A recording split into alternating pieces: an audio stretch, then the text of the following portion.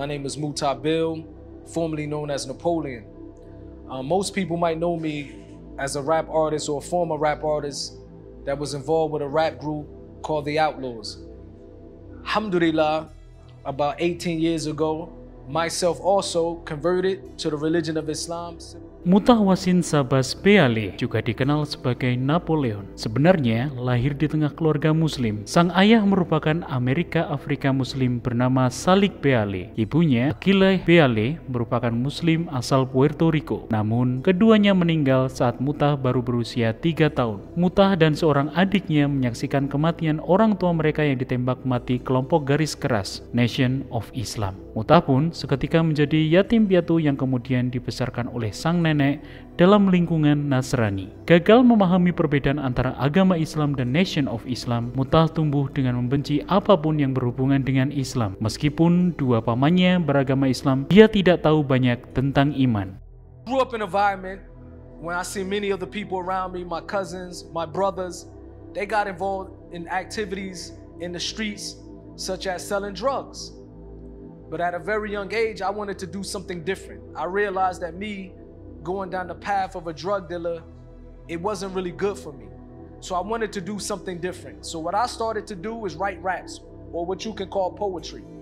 I would go in my room, I would write a rap, and I would come back outside in my neighborhood. And I would say this rap for the locals in my neighborhood, the local drug dealers, the local gangsters. I would say a rap for them, and I remember they used to pay me. They used to say, I give you $1 if you say a rap. I give you 50 cents if you say a rap. So I realized that maybe rap music can be a career for me.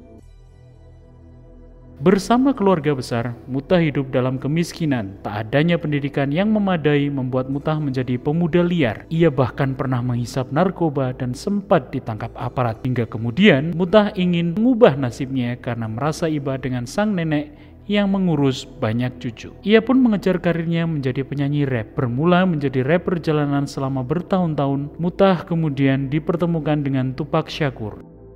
So eventually Tupac put a rap group together. He wanted to call us the Young Thugs. And then we went to Dramacidal, and eventually we went to called the Outlaws. I appeared on the first record that I appeared on was a record called Me Against the World with Tupac that sold to this day 5 million records. The next album was an album called All Eyes on Me. That record sold 20 million records. I appeared on over 40 million record sales worldwide. And I used to see rappers with their jewelry on, their cars, their chain, their houses. I used to say to myself, I want that lifestyle because they seem happy. But when I got involved in the music industry, I realized that it was a facade. It was a mirage, as they say in the Arab world. It wasn't the truth. It wasn't what it seemed to be. Hidup glamor di dunia hiburan pun menjadi rutinitas Mutah. Inilah cita-citanya sejak merintis karir di jalanan. Ia pun tak lagi diliputi kemiskinan dan dapat memberikan hidup layak bagi sang nenek. Namun, Mutah justru tak merasa bahagia. Hingga suatu hari, sang nenek yang mengurusnya meninggal dunia. Mutah diliputi kesedihan yang sangat. Tak lama kemudian, Tupac yang menangani grup rapnya pun meninggal dunia dengan tragis. Makin berlipat gandalah kesedihan Mutah. And it was a domino effect. Because after the death of Tupac, Suge Knight, the CEO of Death Row Records, who also got shot in the car, he went to prison for 5 years. We pretty much, myself, along with the Outlaws, we had to fend on ourselves. We had to survive on our own. My life was turned upside down in a matter of seconds, in the blinking of an eye, and I realized I had to survive for myself. So I continued to do music, but it was never the same after losing Tupac and losing Gaddafi. I continued to do music, myself, and my group members, the Outlaws. We released an album called Still I Rise. That record sold over 2-3 million records.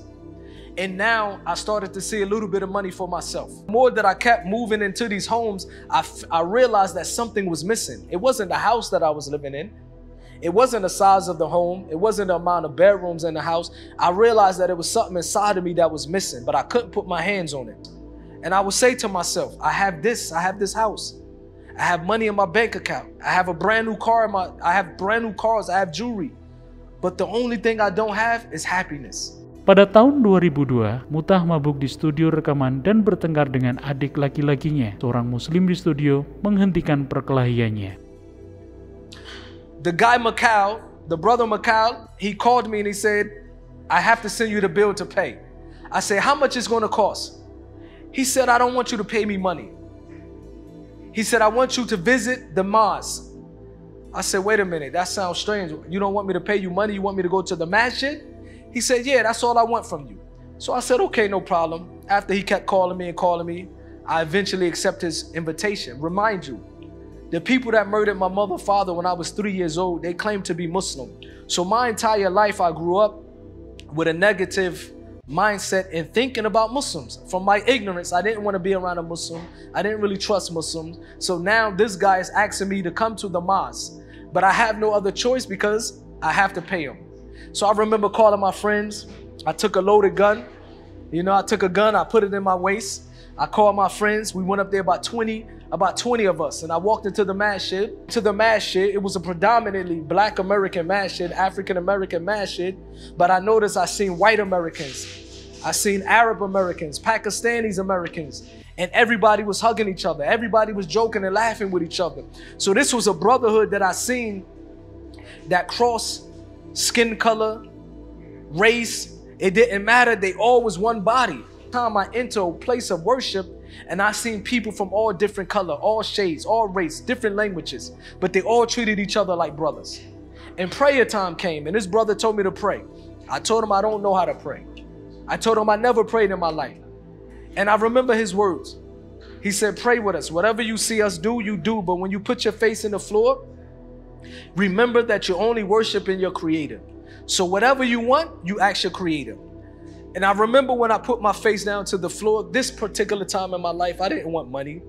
I didn't want anything from dunya. Only thing I wanted was happiness and tranquility. I would have gave my money up to be happy. So when prayer time came, I remember putting my face down to the floor, and I remember praying to God. I said, oh God, can you please guide me to a way of life that will bring my happiness? Guide me to a way of life that will bring my happiness. Itulah awal Mutah mengenal Islam. Ia pun kemudian mempelajari Islam dengan rasa penasaran yang sangat. Mutah pun kemudian bersyahadat. Tak tanggung-tanggung, ia ingin menjadi muslim sejati. Tak hanya perkara wajib yang ia taati, sunnah Rasulullah pun ia jalani. Sekitar 5 bulan kemudian Mutah menjalani ibadah haji. Mutah begitu semangat berislam. Sejak mengenal Islam, ia mendapati ketenangan hidup yang selama ini ia inginkan.